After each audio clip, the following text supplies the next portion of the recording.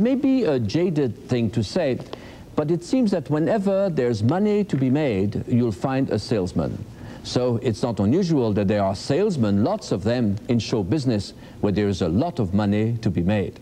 But these salesmen don't call themselves that. They are agents, managers, representatives, promoters, and their jobs for a percentage of the performer's earnings are to get that performer work.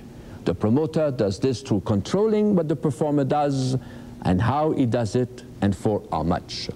David Levine is one such promoter. Hopping between California and Montreal, he is continually hustling, digging up performing dates, thinking up stunts, arranging publicity, and making money. You can't make it without promotion. There is no way, and it's hype. It's pure and simple hype, and hype is necessary to get out there and be seen. Yeah, her band should be underneath. They should be setting up.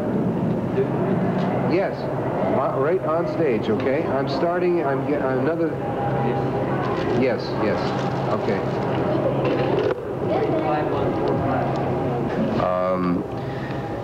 The role of a promoter is, I think, increasing in importance only because, for example, an artist signs up with a record company. This record company believes to a point in that artist. They'll throw out a single, one single record. They'll give her a certain amount of promotional support, but they have 50 other artists perhaps on their roster. Out of those 50, maybe 10 are really producing revenue for them. And when I mean revenue, I mean millions of dollars. You know, they release an album and bingo, they know it's $1 million and more seller.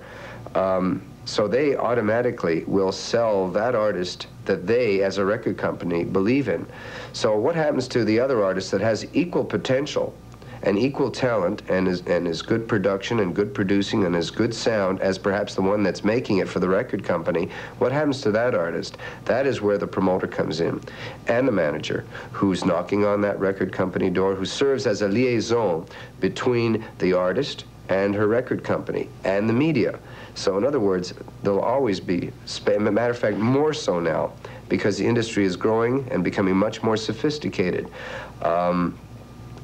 It's a relatively new industry, the recording industry. It is filled with a lot of, well, incompetent people. I have to be honest with you.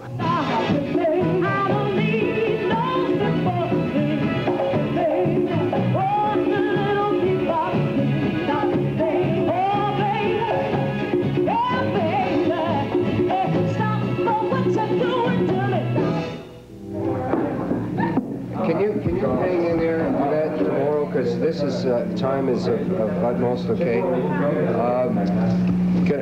Please. Okay. The only thing that I want to say to the band, first of all, is that you're coming on after recorded music, which would be "Touch Me, Take Me." Okay. Now that's a high-energy tune. I think you know that's Dominic Chiasente's tune. So you are going to do a warm-up opening number, because you'll be the first live act on stage. Yeah. And consequently, you'll have to just come through. Really, it came through beautifully here. It's closed quarters, but don't worry. The energy's there. But I saw a couple of guys sitting down. I'm assuming you'll all be standing, right? Mm-hmm. Okay. And your backup vocals will be, in fact, backup vocals. Mm-hmm. Okay. They will be up front the way you've got them now. Mm-hmm. Okay. So that's the only thing that really I wanted to mention as you're dealing with personalities and people. It's a people business. And you're taking ideas, and you're taking their ideas, your ideas, and you're trying to package these ideas and sell them to the consumer. The reason I bring in personality is because an artist manager or an artist promoter, and they're both very similarly related, has to believe in his product and the person that he is working with. Conversely, the artist has to believe in his or her manager. It's almost like getting married. You've got two new band members. Two new members. Okay, so you're going to rehearsal, what, two more days or before the show? You got one more rehearsal? One more rehearsal before You feel the show. comfortable? I feel fine. Yeah? Yeah. Okay. One thing I noticed is that I'd like to see you more up front. David, okay? David, and, we just finished moving this Okay. These 2 microphones Yeah. from there all the way up there, moving all this equipment, everything is in an uproar. 2 hectic days before the show. Vocals will be backup vocals. They will be backup vocals. I want to make you the star. No problem. You with me? No Okay. problem. No problem. That will be taken care of. The only thing Selling a human being like you're selling a product, I mean, psychologically, it does, you know, it has certain negatives to your own personality. But the whole industry is so exciting. And somehow when you get caught up in it, you find yourself spending 7-day weeks, maybe 12, 13, 14 hours a day on it. And you get wrapped up. So I've forgotten about this dilemma, as you call it, of selling a person. It doesn't bother me at this point, no. Matter of fact, I enjoy it. I find it very challenging. I am promoting the artist, building up the property value so it can become a viable entity to resell. Resell for film, TV rights, T-shirts, posters, toys, etc., etc. Now, the more this property increases in value, the more money comes in the other door, through merchandising, for example. Personally, I believe that any artist that is working with me, I'm helping to further their career. Now, whether I treat them, I do treat them as human beings when I'm with them. Lou Rawls, Dionne Warwick, Donna Summers, I can go on and on. These are artists that I work with. I mean, I have a tremendous rapport with these people. But I will sit down with them and say to Dionne, for example, I'll say, Dionne, we're going to do a television show. I think you should do this, this, this, because it is in line with the certain image that we're trying to create for you. Okay, why do we want to create a certain image? Well, you create a certain image, and it's like a marketing plan, a basic marketing plan for a chocolate bar. Everything that you do has to point in the same direction, like an arrow. And it can't be shotgun because it's too expensive. If it goes in the 3 million directions, nothing happens. So you have to target to something. So you prepare a marketing plan, and you prepare what is called a posture. Let's say with Dionne Warwick, we want a very feminine, sexy-looking, sophisticated-looking woman. Now, in other words, everything that we do from a media standpoint, i.e. in exposure, has to fall in line with this type of an image that we're trying to create. So I'm not afraid to tell Dionne, I think you should do this. It's the relationship. And the artist knows that eventually what we're trying to do is get her on television, get her on a TV special where she can make $100,000 for a TV special instead of $20,000. I mean, that's what it boils down to, is dollars and cents. The more exposure, the more the image is working for that individual, the more the individual and the people surrounding her, including a person like myself, make money.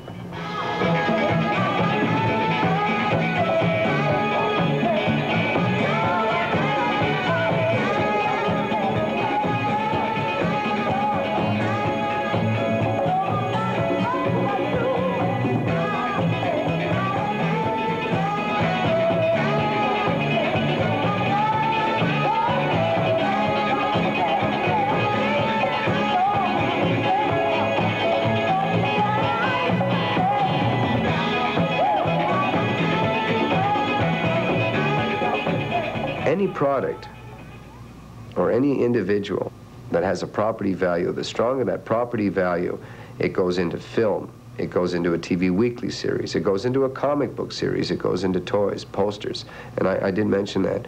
But that's really what we're trying to do with an artist. Even, see, even a singing artist, there's many artists, by the way, and I'm dealing primarily with, number one, singing artists that have records out there. Okay, the record can go out there, but that's the vehicle. It can become a hit, but then what? Then you got to put an act together, and then you got to get this act polished, then you got to get it out of on the road, and you've got to hype the act so people come and see it, like Kiss. Kiss is a typical example of a tremendous promotional hype. It's an act. The music is what I would say questionable. I mean, from an album standpoint, I mean, how much of Kiss can you listen to? But if you, visually, to see them on stage and to see the reaction on the audience is incredible, and that's where the dollars are. When you bring an act into the Montreal Forum, for an example, which is a pretty good venue, and you see 17,000 seats filled at $8 and $10 a throw, I mean, I don't have to say too much. I mean, that is building up a property and an act. It's all hustling, and it's hype, and it's a lot of work, and a lot of energy, and a lot of belief. Oh, am I supposed to smile or am I supposed to cry? I don't know. Oh, really? Right. We call this story the selling of David Levine for its axiomatic that to get a client to promote, you must first sell yourself to a client.